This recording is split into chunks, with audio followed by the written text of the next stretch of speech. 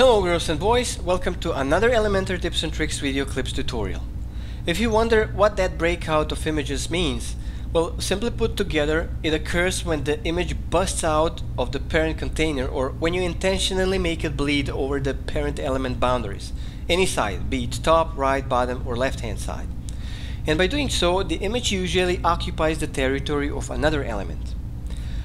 Why is that quote-unquote effect used for? I guess the main purpose is to make your design more appealing, to make an eye-catching section or a layout, or anything else you can think of. Also, there's a chance that you have no other option in a design to layout process but to make images break out the parent container. That might be the usage case as well. Anyhow, this is something that can be done in Elementor PRO very easy. I have a ready-made example on a screen right now that I'm about to replicate and show you step by step how it was done. Of course, everything must be okay with regards to responsiveness. I'm also going to pay your attention to any possible drawback or an issue, and of course let you know how to fix it up properly. And maybe throw in some useful trick here and there. So let's do it. You can see two columns here, and each column has a different background color. That kind of setup will make things more obvious, I guess. If you take a look at the car, you can see it being parked on a green column as well. Just a little bit, but it's obvious that the car doesn't belong to the yellow column only, okay? So that's the whole point. Of course, the picture of a car must have a transparent background, otherwise we would be dealing with an image that actually overlaps the green column. First of all, I'll create new section atop of existing one. So I'm going to click that plus icon and then add new section with two columns. I don't want my new section to look like it's stuck between page top and the existing example, so I'll add some margin to top and bottom, something like 100 pixels to top and bottom. Let's remove columns gap too. I'm going to select layout tab and simply set columns gap to no gap. We don't need any gaps. Because I'm not about to create my text column from scratch, I'll copy paste or duplicate existing one. It's going to be much quicker that way. So right mouse click on the column icon, copy. Now right mouse click on the existing column icon and paste. As you can see, all of the widgets are being copied as well. And let's remove an extra column, right mouse click, delete. You probably noticed that I'm using Navigator to select the target column, but I'm gonna leave that part for later. It does require a bit of explanation and we'll get back to it very soon. Let's handle the left hand side column first. Before I add the photo of a car, I would like to explain how exactly I'm planning to take control over positioning, okay? Because I need to be able to move the car image left and right, top and bottom over the column boundaries, and you definitely need to know how things work. So I'm sure you already have seen the background overlay panel in Elementor. That very panel is available to all sections and columns. What's interesting about that very panel is the fact that it's only visible or available if you declare the background type at first place. Let me show you what I mean. I'm going to expand the background panel of my existing example that I'm about to replicate. And if I unset the background type, background overlay panel disappears. If I turn it on again, things are back to normal, okay? But the most important fact about the background overlay is the position. Background overlay is absolutely position element, which means we can move it around by using a simple CSS positioning properties like top, right, bottom and left.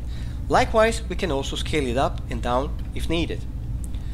Of course, it's absolutely positioned in relation to the parent element, which can either be a section or the column.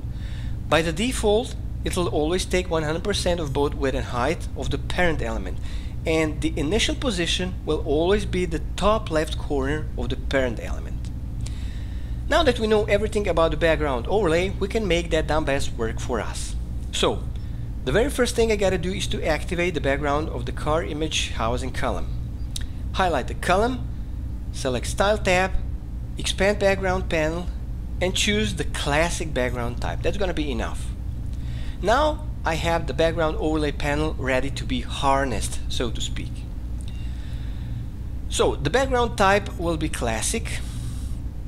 We don't need any opacity so the value should be 1 which is the equivalent of 100%.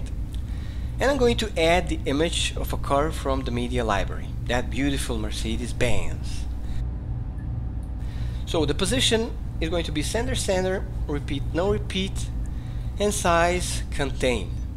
It's because the image should fit the container either by width or height, whichever of these two is reached first. That's how contain property works like.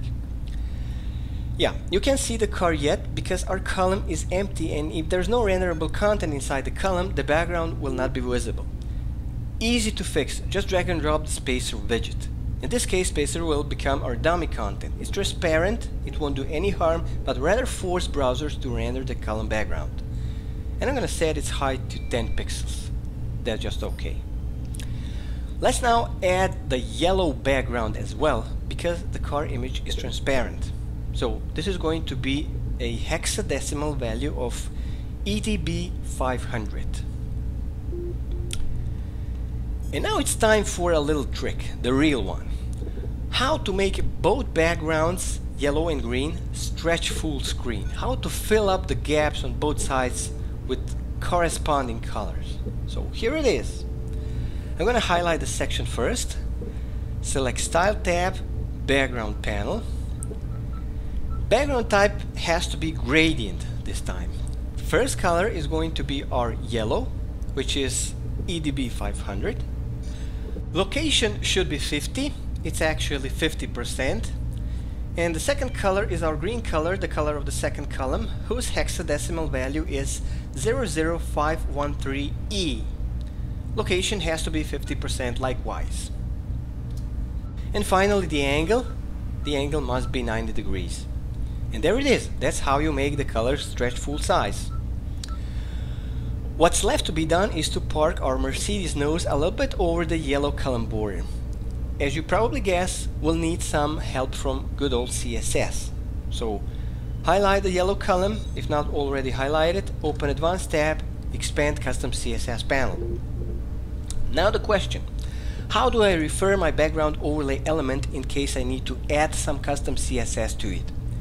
In Elementor, everything is well organized and quite intuitive, including the class name of a certain element or a widget, and so is with the background overlay. So the class name is simply Elementor background overlay. That's why I'm going to type in the following. I'm going to start with selector, of course, because the keyword selector refers to the currently selected element, which is the column. Our target element, background overlay, is the child element of the column. So I'm going to type in the following: selector, Elementor background overlay, open close a pair of curly brackets, and I'm going to type in inside the brackets width property column 115%. Okay, as you can see, the part of the car that's supposed to be crossing the yellow column border is now covered. Why? It's because the green column is having the higher stacking order, also known as Z-index. Now, in order to assign the higher Z-index to my yellow column and make the car node show up, I'll expand Advanced panel and simply enter 1 into the Z-index input field. 1 is enough in this case. I could enter 5 or 55, it won't make any difference. If you wonder why I use 115% to actually increase the background overlay width for 15%, instead of using left CSS property and actually move the background overlay for 15% to the right hand side, well, that's actually my personal preference or a choice. Both methods work fine, but the question is which one scores a better visual experience. I'm going to show you what I mean. So here's how the car image looks like when I use left property 15% instead of width 115%. Okay, so compare the existing example and the work in progress. If I increase width of the element for 15% as I did initially, it'll keep the top left position and in the same time achieve expected result. If I just move it to the right hand side for 15%, it'll lose original position and of course score expected result as well. Anyhow, I'll rather manipulate width in this case. You might decide differently. It's up to you. Let's check responsiveness. Responsive mode, tablet. Everything looks fine. Now the mobile. As usually, and due to the columns collapse, things do not look right anymore. There's a horizontal scroller triggered by the background overlay width of 115%. Let me hide the existing example temporarily. That will make the situation much clearer. Okay, open the navigator and click on that eye icon next to the target section. Okay, it's quite obvious now that the problem is caused by the work in progress, so let's fix it up for mobile devices. Highlight the car image column first, open Advanced tab, Custom CSS panel. So, how to make the width of the background overlay element back to 100% for mobile devices only? By using Media Query, of course. As you know, Media Query is used to define or redefine the target element CSS rules for a given breakpoint or a screen resolution. So here it is. Here's how the mobile breakpoint is triggered. I'm going to type in @media, open close a pair of normal brackets followed by the pair of curly brackets for later usage, and then I'm going to enter max width column 767 pixels inside of the pair of normal brackets. That's how mobile devices breakpoint is triggered. And I'll just copy paste my previous chunk of CSS code, and I'm going to replace width of 115 with a width of 100%. Alright, horizontal scroller removed, and I just have to adjust the size of the car image, obviously. Currently the image is as tall as the spacer that we have added to mimic the content and make the column background actually renderable. I can easily adjust the size by adding some padding to the yellow column. So I'm going to expand Advanced panel, unlink padding values, select percentage unit, and I'm going to add like 20% or 25% of padding to both top and bottom. And there it is. And finally, I'm going to make the car image sit inside the green column a little bit, just to make a similar breakout effect when columns collapse for mobile devices. Consistency matters when speaking of design.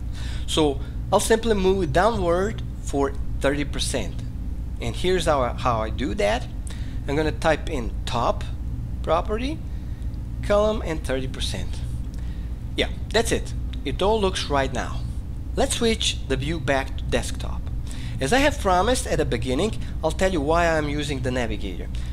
Because of the fact that the background overlay element breaks out its parent container, the column, and because the parent container must use the higher stacking order or z-index to make its child element fully visible, the green column icon is not accessible anymore. You see? It's actually hidden by the background overlay element. The navigator helps me to select or highlight the green column. That's why navigator. And there's no other workaround when dealing with so-called column breakouts. Alright, I hope you got a point. I hope that everything I did here in this tutorial makes sense. I gave my best to make things as clear as possible. If you know how to move the background overlay element over the right hand side border, you'll know how to move it in any other direction. All you need is a little bit of practice. And this is it for today. If you like this tutorial, give me a thumb up, comment, share, spread the word. Anything you do will be fine. And if you do so, I'll make more Elementor tips and tricks videos. Stay tuned. Thanks for the support.